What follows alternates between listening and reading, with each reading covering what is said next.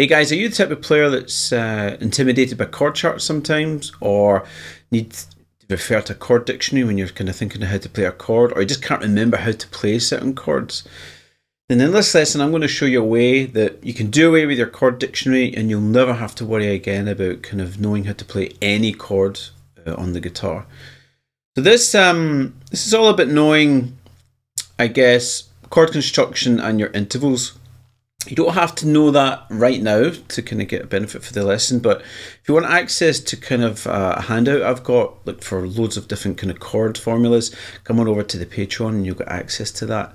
And also your knowledge of intervals and the fingerboard, that's something we're working on at the Patreon right now with the Patreon study group, so you can come over and check that out as well if you're a little bit unfamiliar with those.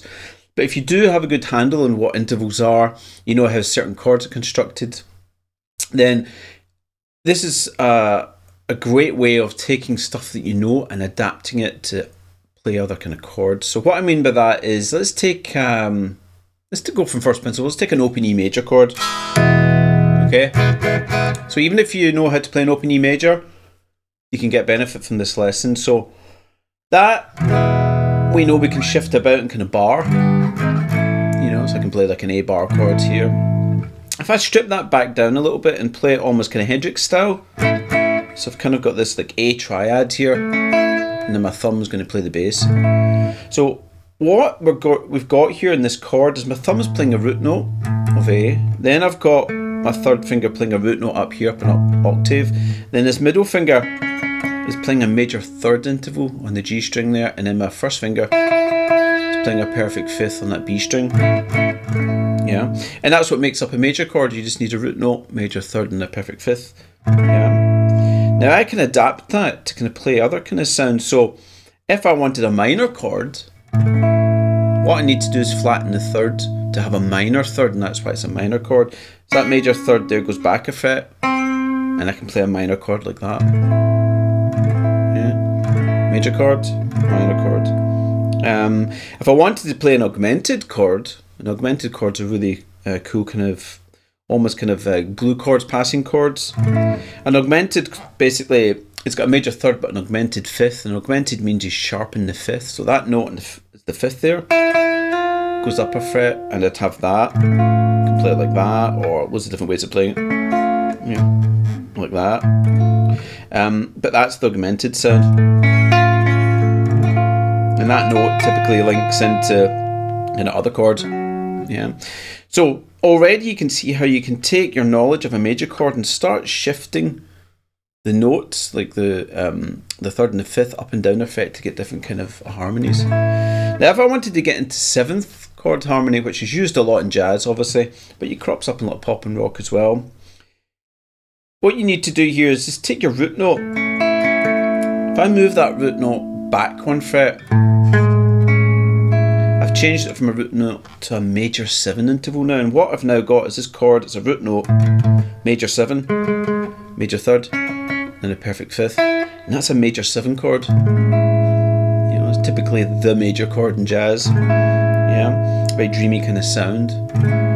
If I move that note that I moved to the major 7 again back another fret to here, what I've now got is a flat 7 or a minor 7 interval, and now I've got a chord that's a root note, minor 7, major third, and a perfect fifth. That is a 7 chord, or dominant 7 chord. So if you ever wondered what the difference between a major 7 and a dominant 7 chord, that's it there. You know, your dominant 7s have got this kind of tritone interval, this kind of bluesy tension to it, yeah, versus your dreamy major 7s. Yeah. So already, if you take a major chord, move that note back one, you get major 7, move it back again, you get dominant 7. And quite a few songs actually do that kind of little progression.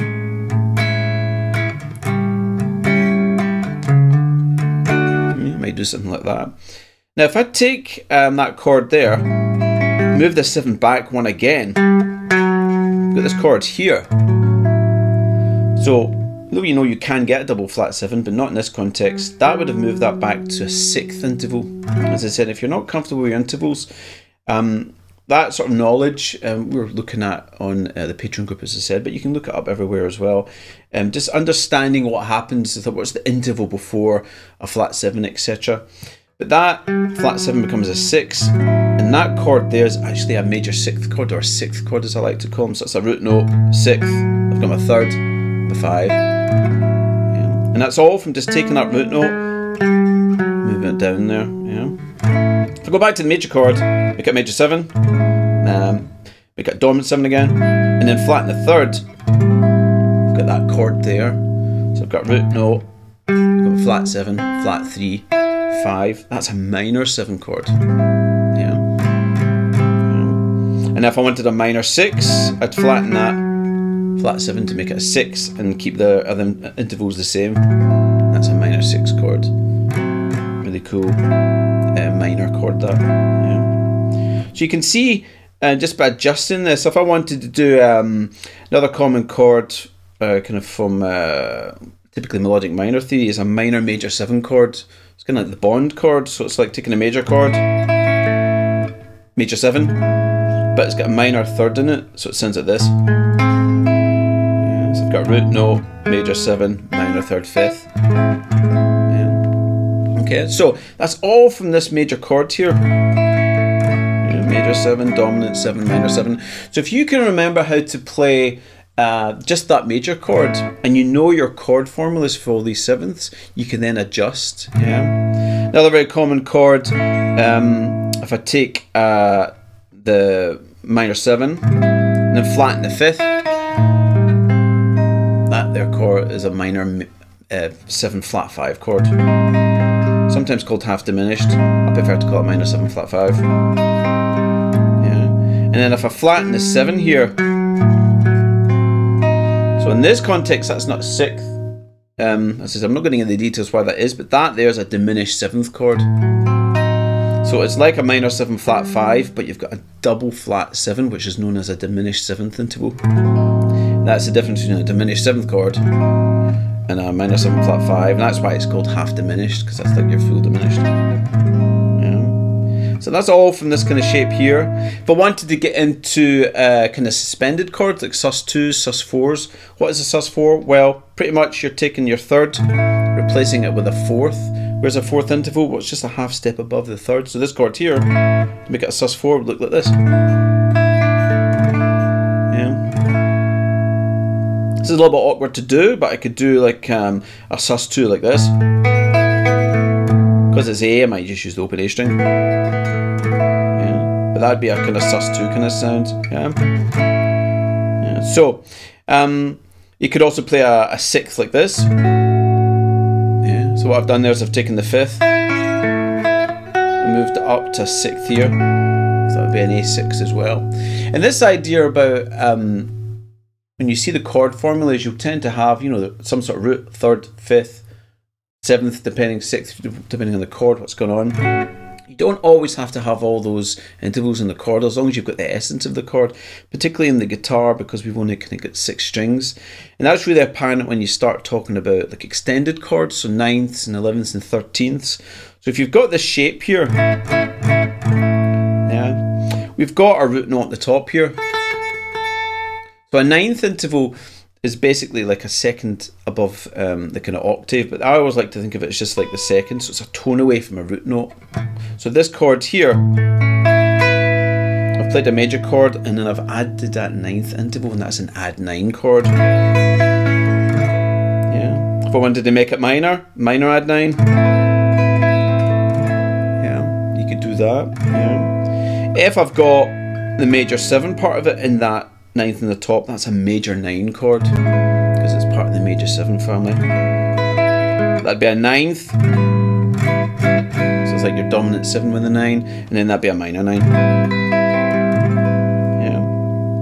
So that's why you can get access to kind of 9th interval. The 11th, well, 11th is a little bit tricky because you don't really want to have an 11th in with a chord with a major 3rd because they're just a half step apart, so they kind of clash together. But you could play this chord here. Yeah, so that's my major 7. I've taken my 5th back 1 fret. And now that's a major 7 sharp 11 chord, which might be pretty scary if you haven't seen those sort of chords before, or if you see it in a chord chart. But now you know, you could take basically that 5 and move it back. Sometimes you'll see them written as a major 7 flat 5.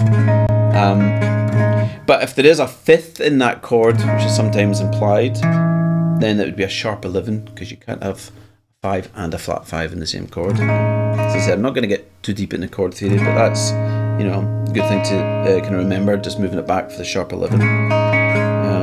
If I was to take the fifth and move it up to here with that major 7 shape, that'd be a major 13th. Yeah, so I've kind of got the major 7 essence, the major third and the major 7 interval, and then I've added this 13th interval, which is the same as a 6th, but because I've got the 7th in it, it's a 13th. Yeah. That'd be a minor 13. Yeah.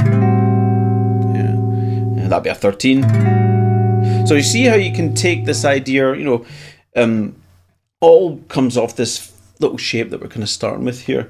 If I wanted to get into kind of jazzier, kind of altered chords and all that sort of stuff, well, you know, that's my 7.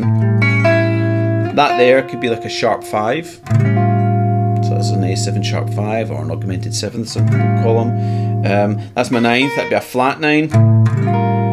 That chord there, by an A7 sharp 5, flat 9. You know, all these big scary looking chords. But you can see that if you can see these intervals related to this major kind of chord shape, or the dominant 7, it's very easy to see that's a flat 9, that's a sharp 9, you know, and I could play like a 7 sharp 9 like that. Sometimes you have to do a bit of finger gymnastics for some of them, but the essence of seeing how to play the chord is kind of relatively straightforward. Yeah. Now you could do the same thing with a chord off the A string. So I was playing like an A major, playing it as a D bar chord, say. I've got my root, my 5th, my root and my 3rd. So you can do the same thing. Major 7, remember we take the root note, move it back 1.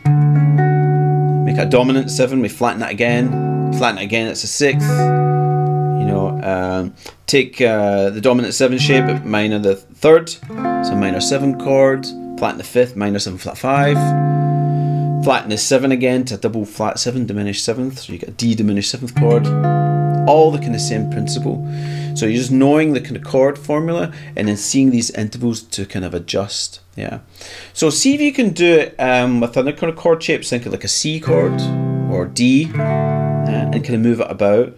It's also handy if you know your inversions. So in an inverted chord, you've got like a 3rd, 5th, whatever in the bass. For example, I could play like a chord like that. So let's move it up here actually. So it's G first inversion, because I've got B in the bass, which is the 3rd, and I've got root, 5th, root. So if I moved that root note back 1, that's now a G major 7 with a B in the bass, so it's a G major 7 first inversion. Yeah, I could flatten that 7. That's a G7 with B in the bass, etc. You know. So it allows you to take even just a kind of, if you know like a first inversion shape, which is probably the most handy, you can adjust all the intervals again to get into all the kind of different chords. Yeah. So that's the kind of principle of it, guys. It's one of these things that relies on, as I said, seeing these intervals in the chord, but by doing this you kind of work in that process anyway, and knowing your chord formulas for things, which doesn't take too long. You know, it's kind of logical as long as it's hopefully been explained kind of clearly. So if you want access to, as I said, the chord formula sheet that I've knocked up for this, come on over to the Patreon, you can get that, and I've just kind of listed all the chords and the formulas, and you can take these shapes and then kind of manipulate them about to get your different kind of chords. So let me know what you think, guys. See how you got on with it, if it's any kind of help at all. Chord progressions and harmony and all that sort of stuff are things we're talking about just over at the Patreon group with the kind of Patreon study group. We're talking about harmonic function and actual chord progressions. But this is a great way of getting into, if you've got your chords laid out in front of you and being able to play it. It's particularly if you're wanting to get into kind of jazzier stuff where you've got a lot more 7ths or chords with a lot of numbers after the name. Okay, so hopefully that was helpful, guys.